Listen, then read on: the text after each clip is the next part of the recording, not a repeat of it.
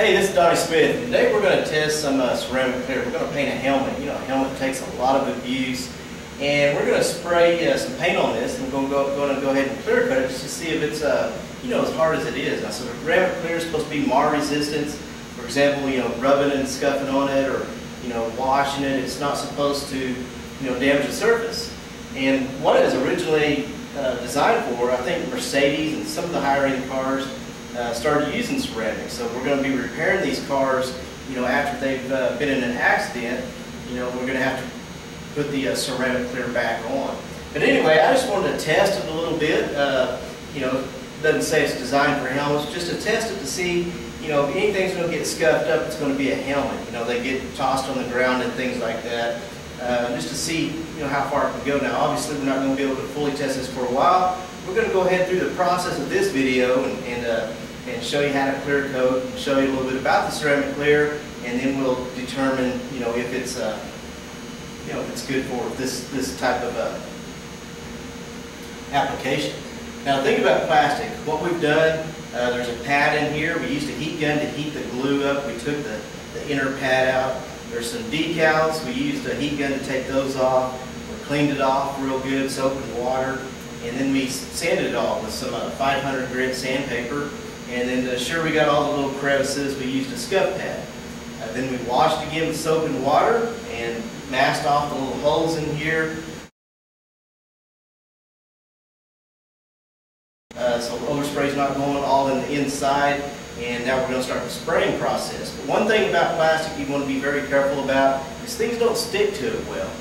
And there's a couple of steps. We've got some multi-prep here. Now, this is not a solvent-based wax and grease remover. You don't want to get that on plastic because it kind of absorbs into the plastic. So it's more of an alcohol type cleaner. And we're going to clean this off, wipe it down, just to make sure it's clean. And another step we're going to do is we've got some adhesion promoter. And you always want to use an adhesion promoter with bare plastic just for that extra adhesion, or else that's a lot of times people have had problems with paint peeling from plastic, and that's the cause of it.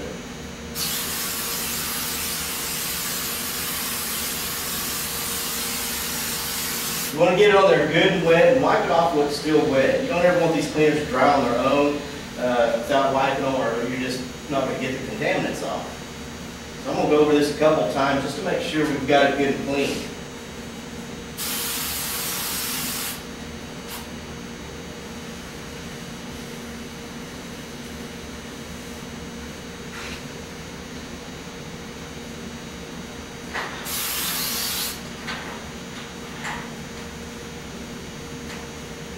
Okay, well, dry just for a minute, and then this is 3M adhesion promoter that I have here. There's a lot of different brands that make plastic adhesion promoter. It's like a plastic primer. It's just that extra little bond you need to allow your coatings to stick well. And the thing about this is you want to put light coats on. You don't want to put it on too heavy. So several light coats is going to work well, and then you let it flash dry for at least 5 minutes. If you wait a little longer, that's all right. I think it recommends if it's longer than 24 hours, you need to reapply this before you start applying your coatings. So we're going to put a thin coat on.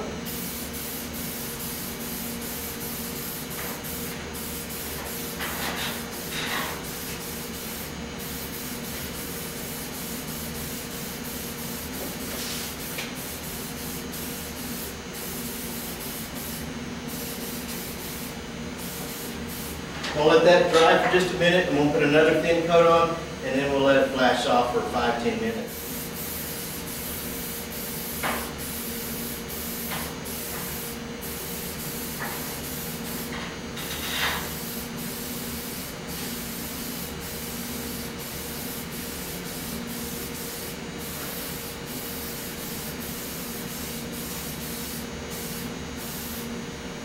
All right, we've got that on there. We're going to let it dry, and we'll come back and spray here in a little bit. Okay, we've got it all prepped, sanded, got the wiped down, clean. The adhesion promoter's been on there for 5 minutes.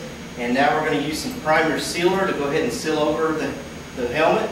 And then we'll shoot some paint. and then we'll try out that ceramic clear coat.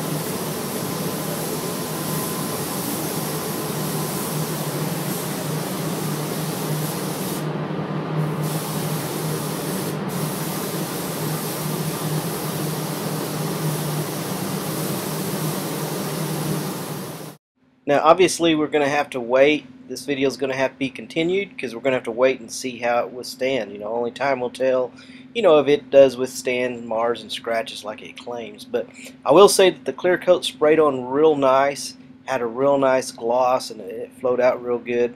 But like I say, we will do another video after time to see how it holds up.